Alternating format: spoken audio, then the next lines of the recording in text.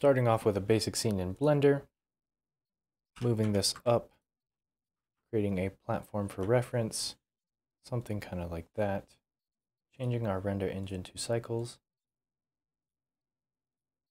and now holding Z and going into rendered view, opening up a new window inside Blender, going to shader editor, and switch this to world. Before we get started, you're going to want to turn on Node Wrangler, and it comes with Blender by default. Turn that on, click save and close that. Now to create a really quick and easy sky texture, you're going to want to add in a sky texture node, color into color. So now you have this very, very bright sort of golden glow. And now you can adjust the strength of this. I'll say 0.2 will work by default, maybe 0.15. Go ahead and mess about with some settings. I'm gonna get rid of our light source there. You can turn the sun on and off, the actual, sun emission. You can change the size of it, like so, and the intensity of it, so how bright it is, exactly, and the elevation of it. So you can control sort of how high it goes, like that. So I'll put it up there. I'll turn the size of it down a little bit. It doesn't need to be too terribly big. And the actual size of the sun, it will determine how sharp your shadows are. So if I turn the intensity to something like 0.1, and I show you a very small sun will create very sharp shadows, and a bigger sun will create softer shadows. So I think that's about good. You can change, if it's like midday, it'll be here. So you can change how high up in the sky it is, something like that. Then you can also change the angle in which it's at, and this will affect your entire scene. So play with that how you will. And the altitude of your sun will determine that interesting glow in the sky. So I think something around 1,000 meters is good, because then your actual sun, it doesn't look like a very harsh circle, but it doesn't look it just looks normal. Something like that. Turn our sun intensity back up to a desired value. You can hold shift while you move this to get a more gradual adjustment. And I'm just going to turn the color on this block down a little bit so we can kind of see exactly how everything looks here. Just the gray for reference.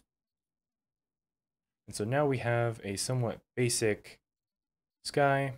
We can change these values to get whatever desired result we want. Something maybe like that. That looks good to me. Basic dark blue sky. Maybe a little bit more blue, a little bit more air, lighten it up. Something kind of like that. And the nice thing about this method is that you don't have to add your own sunlight. You can if you want. You can just turn the sun disk off and add your own sunlight to get your own sun color. But the nice thing about this method is that it also emits a very low power blue light on pretty much everything in every direction, which gives it a realistic shadow look. If you go outside in midday, you'll realize that shadows are more blue than everything else, than just a normal shadow. Like a shadow inside would be dark, just colorless. But here, all of our shadows are blue, which is a lot more realistic. So that is a benefit of this. You don't have to add in your own, say 4 blue sun lamps in every direction to try and mimic that. This kind of does it for you. And now to add some very easy, very fast clouds, what we're going to do, let me fix this. See the elevation, if I turn this down, maybe we'll get more of a haze. Maybe I just need to turn my air up more, or my dust. I think it's my dust. Yeah, there we go. More of that haze. There it is. Hold shift while I'm doing this. That makes it like that. There we go. That's better.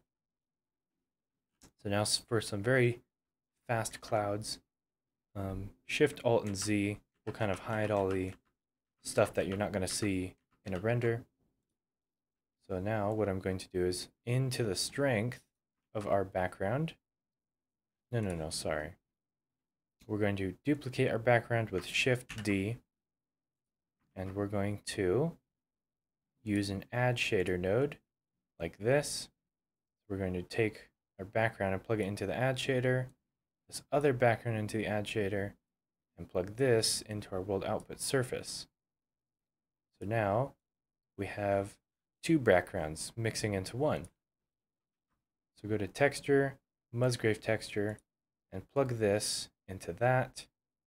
And now you've got this weird pattern on your sky texture.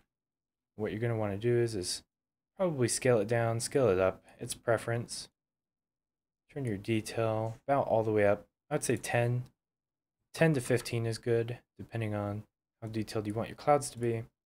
Turn your dimension all the way down, and then you'll see you get this very, very interesting looking resemblance of clouds. So you can change this effect, kind of change how your clouds look, change the scale. It's a matter of preference. You kind of play around with it. Maybe change that to 1, you get more harshness in it. That doesn't matter because we're going to be adding a color ramp to this. And this color ramp will change how our clouds look, like so, and how intense that they can get. So I think that's about good right there. Something kind of like that. You know, turn our strength down to 0.5, maybe 0.8. It's whatever. It's your preference. Then come over here to color management and also turn down the exposure and kind of change how everything in our scene looks. Turn our gamma up a little bit, turn our exposure down a little bit, turn our look, base contrast, something like that. You know, very low contrast. Turn the exposure back up. And you can honestly just play with this for ages so you get a look that you want. Just a little bit overexposed. I'll turn it there. And that's about simple. Something like that. Turn our sun intensity back up to something kind of like that, so it looks like a bright day. A bit too bright. There we go, that does good. And so now we don't want our clouds hanging out down here where they shouldn't be. One way you could get rid of this is to scale up your platform very big so that it kind of hits the horizon, and it helps when you've got your, so you can see farther like that. Also turn this down so we can see what we're doing more. But what I'm going to do is show you how to get rid of the sky down here. So in the background of our sky that's being added to our other, blue sky, our kind of clouds right here, we're going to add a gradient texture, factor into strength. So now it gets rid of the clouds over here, but not over here. So we need to rotate our gradient texture. We do that by adding a mapping node and a texture coordinate. Grab your generated and plug it into your top vector, vector to vector, and now we have control over our clouds. On your y-axis, rotate it 90 degrees, and now there's no clouds down here and only clouds at the top, and it fades at the horizon, similar to how it would in real life.